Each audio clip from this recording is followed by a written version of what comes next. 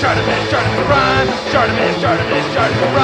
Reading comics, toys are hella sick, hella whacking it, taking bad hits, taking bad shit.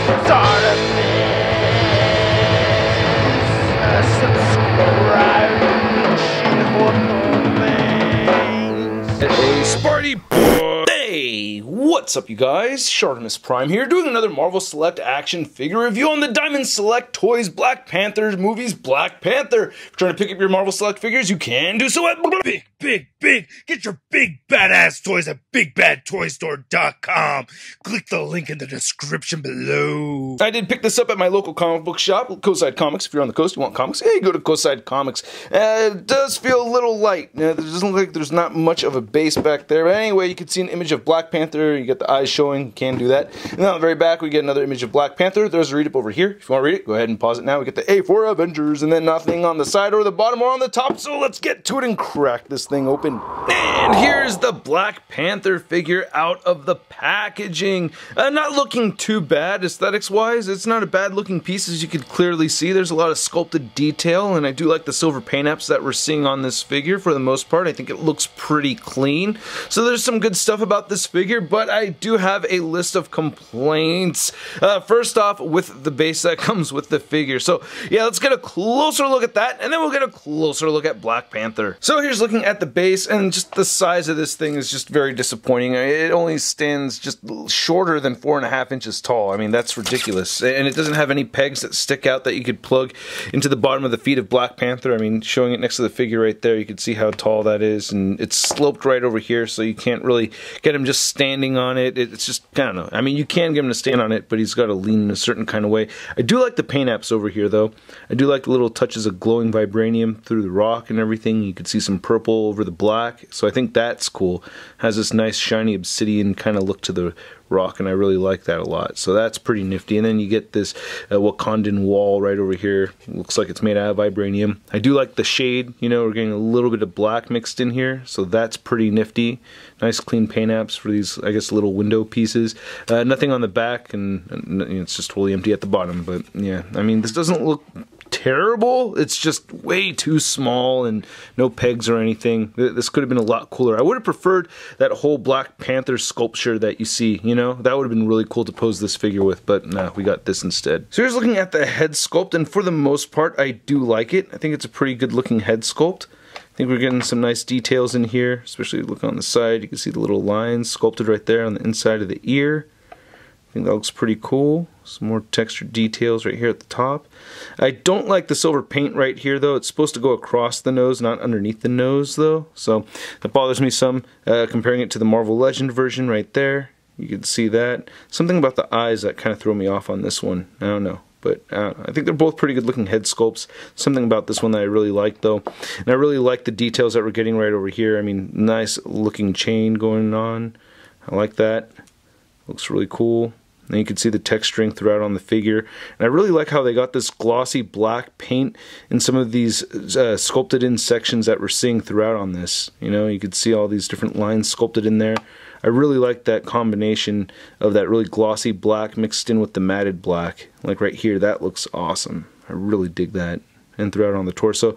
I like how we don't get the man's ear lines, you know, coming through the front. Seinfeld reference for you older fellas or ladies out there. I know the ladies like watching ShartimusPrime, don't you ladies?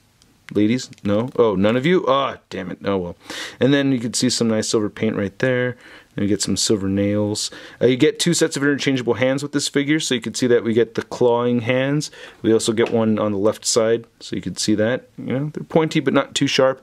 And you also get 2 fisted hands, and I have a fist on the left side right there. Again, we're getting that glossy black paint. I really like how these silver spikes came out on this guy. A little splotchy right there. And then looking at the lower torso, looks pretty good. You know, you get Black Panther butt, and it looks, oh, I thought for a second we're getting some tan, but it was just reflecting my skin color onto the figure. But there's a Black Panther butt, Black Panther thighs. Again, I just love seeing that glossy black mixed in there. That looks really cool to me. Adds real depth to the figure. You know, definitely a highlight on this piece for me.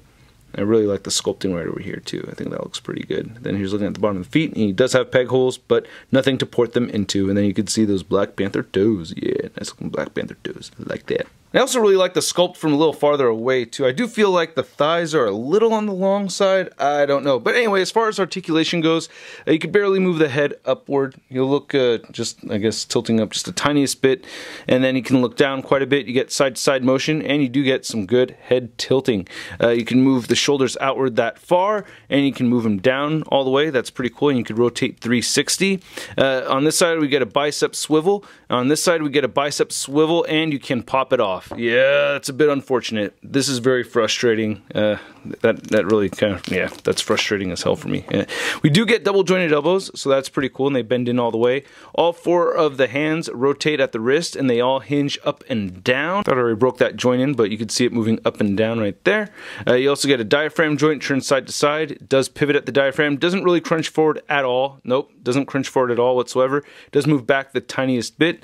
And then you get hip joints that move all the way outward that far. I guess I can get the left side moving up more so, I guess due to the poses that I got him in. So you can get him kicking forward just that much and back that far.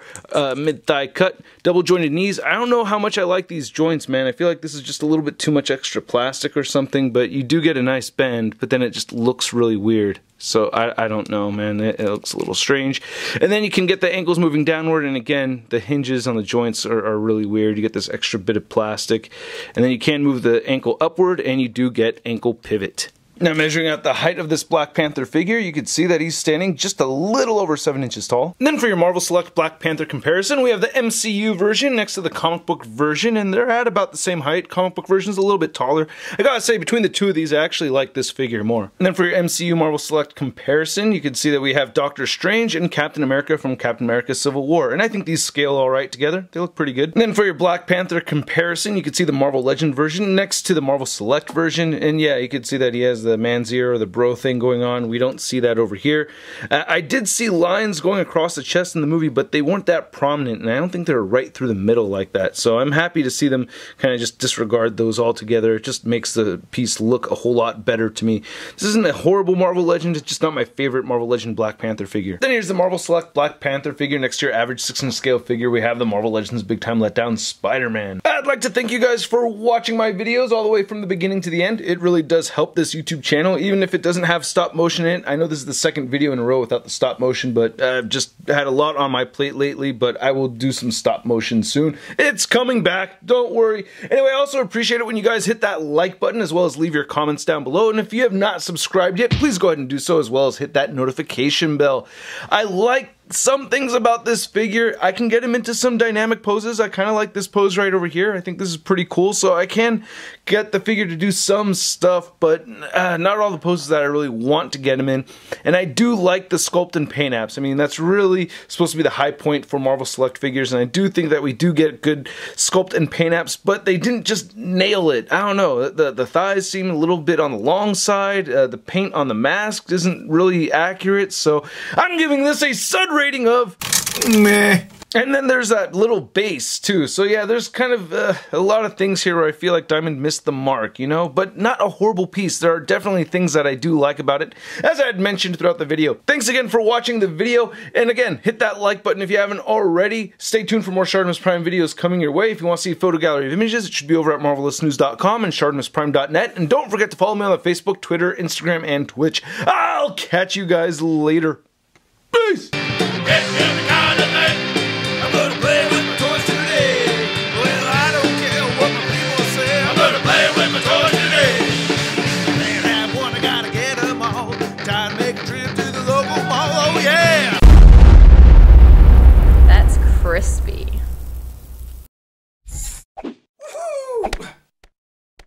Hey, new ShartimusPrime videos. Hey, you should click one.